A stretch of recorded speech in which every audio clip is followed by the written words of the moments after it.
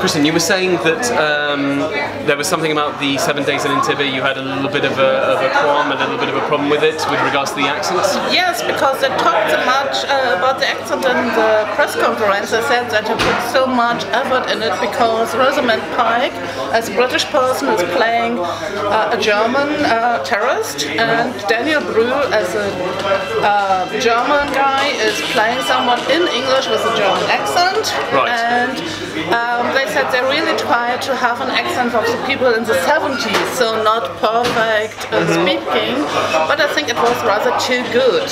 Right, And interesting. yeah, I mean, as a non-German native speaker, that part completely went over my head. Yeah. So it was it distracting? Not really so much, but a little bit, because I was in the press conference first, and they talked about it, and so I listened and said, okay, this is too good. Nobody spoke so well English in the 70s. Can I mention the T-shirt of Rosamund Pike was in the 70s? It was early 2000s. Right.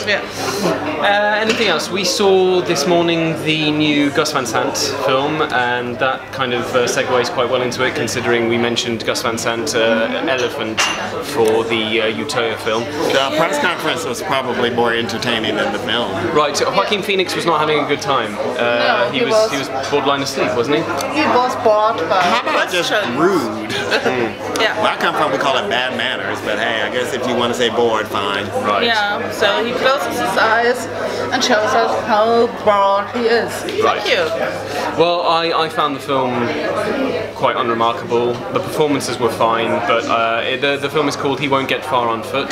Don't worry, he won't get far on foot. It premiered at Sundance, and lukewarm reviews, by the way. Yeah. And it won't. I was expecting worse. Yeah, but I think I've already almost forgotten. Yeah. Oh yeah. It's the problem. It's one of you watch so many movies, and but then again, movies like this, it seems to be a recurring trend this year that the majority of the films just have this kind of lukewarm effect of just you forget it within a few hours. Apart from a handful, including I hate to have to kind of ramble on or be a scratch record about this, but apart from Utøya. Sorry, we have to hurry up. The DJ's setting up. Kristen, what did you do today? So I watched Don't Worry. I watched the Iranian one, Pig. Yes. Good. Yeah, it's fun.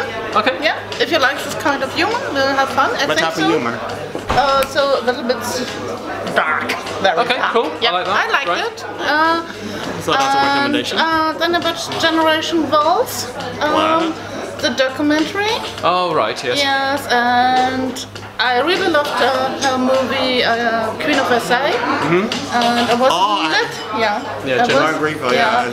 I have mixed feelings about this one because it not focuses only on this generation thing, but also as her as a person. So there was so much of the director in it, which I liked. Because she said you interviewed her. Yeah, I interviewed her and it was great. But she said she's a participant and a critic, so that's why she put herself in it. I liked the film. I gave it a nice rating. I was quite shocked. How was she in the interview? Wonderful, very, very articulate. That Harvard education shows. Yeah, it does. Absolutely. We're essentially being played off by the music, so I think we're going to have to limit it to that. Yeah. But what's going to happen is that we're going to do a wrap-up of the Berlinale in a few days' time, so keep tuned for that. I will be talking a lot about some of the interviews I had with the director of Shut Up and Play the Piano, in particular, which you interviewed as well. I interviewed him, great guy, and Shockwaves, I love that. Grand. So, we talked about Shockwaves. So thank you very much for tuning in yet again, and we will see you very, very soon. The champagne is getting warm. Let's go. Yes.